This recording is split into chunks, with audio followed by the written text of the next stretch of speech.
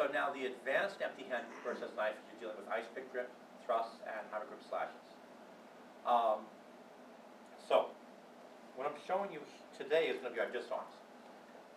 The disarms are purchased with hits. So when he comes in with an attack, I might do a parry, a primary parry from our advanced empty hand versus knife, get an eye jab or an elbow or ear slap, whatever, get a push to gain distance if I can. If I can't, if he comes back with something, I might go with a blade reversal, or a lock of some type, or a break of some type. All right, but you can't do that, or it's difficult to do that on the fly. You have to get some kind of disabling hit first, usually, unless your locks are really perfect.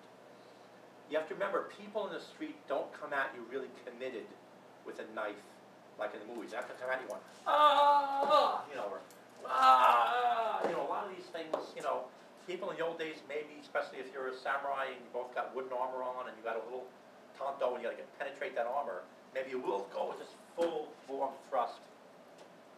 People in the street in America today are not going to attack you like that. You know, you're going to pull the knife and pump you in the heart, or if they are slashes, they'll be tight slashes. It's going to fake high, cut low. It's not big committed motions. You know, not big gross motions like you had a sword. So you can't, like you make a big heavy one like this, I can't make a big committed motion over here, because that's just a fake and he's going to gut me. All right, so you can't deal with those committed motions. What you're learning in knife tapping is how to deal with a non-committed attack. Dealing with a guy who might be throwing fakes, like a rhythm like boxing attacks, as opposed to a guy attacking you like this, or attacking you like that. You know, people don't attack you like that in America today. All right, so a lot of the classical systems are based on classical attacks. You know, this is really not an empty hand attack. It's supposed to be a substitute for a samurai sword. You know, people are not going to make those big committed attacks empty hand or a small light weapon like a knife. You know, at least not in America today.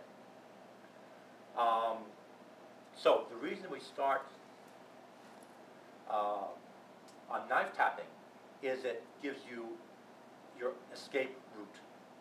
My intent is, if he comes with a knife, is say, let's say that common street attack is just right in the heart. My intent is to parry this out and take his head off, right, with a slap. Push him out of the way and get something in my hand, right? But what happens if I guide myself out of the way and I go to get a hit, but he countercuts and tries to gut me? I need a piece of knife tapping in order to get a hit, right? To get a little time to get enough to get into a lock, right? Or a blade reversal, whatever. So if my intent is, you know, when he starts to pull the knife out, eye jab, you know, break his shoulder, hit him in the back of the head, move behind him. But that's my intent in the fight. But as he's pulling the knife out, he parries the eye jab. Then I need to go to knife tapping. So what you're going to see in actual intended use is what we call a tertiary parry with a third hand hit. What you're learning in, and that's, if I could digress a bit, what I mean by tertiary. When he attacks, your primary parry is the thing that's going to get you out of the way the best. You can hit from this. I can slap him, I can hack him, I can do eye attacks, but mainly I'm getting my body out of the line of attack and I'm parrying. This teaches you the best footwork. It forces you to get out of the way, as opposed to, you know, trying to block it.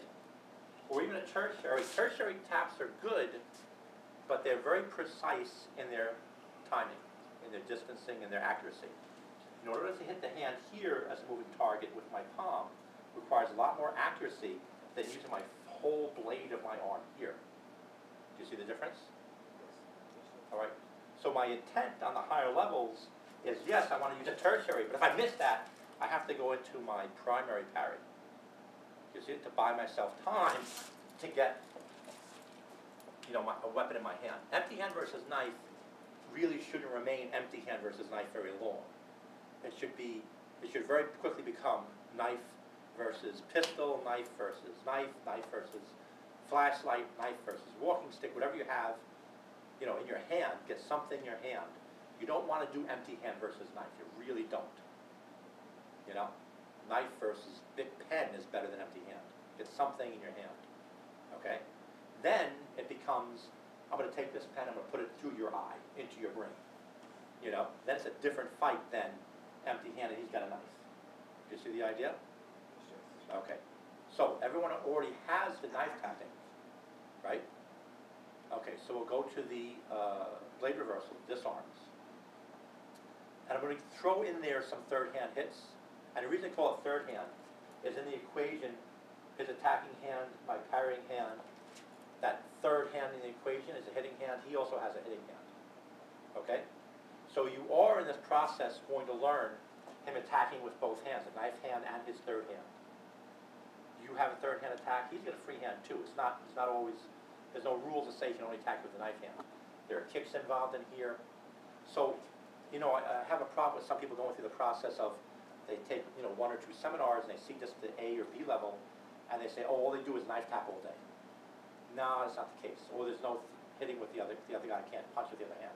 No, yes, there is. But there's a progression to the training.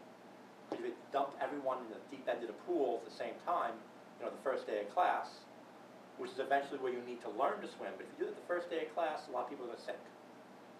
You know, you need that progression so they're not sitting there just treading water badly and drowning. You know what I'm saying? Okay, so there has to be that progression. So what we're going to do now is we're going to go, since everyone has knife tapping, the primary, secondary, tertiary parries, right? Sydney, I don't think Sydney has everything.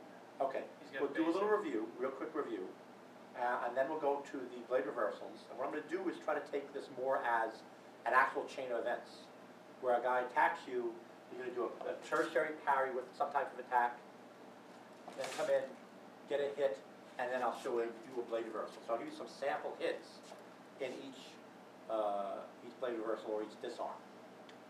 And again, if say I'm trying to do a disarm, but he counters me, it comes out, then I'll need a piece of knife tapping in order to get back to my hits. Do you see the idea?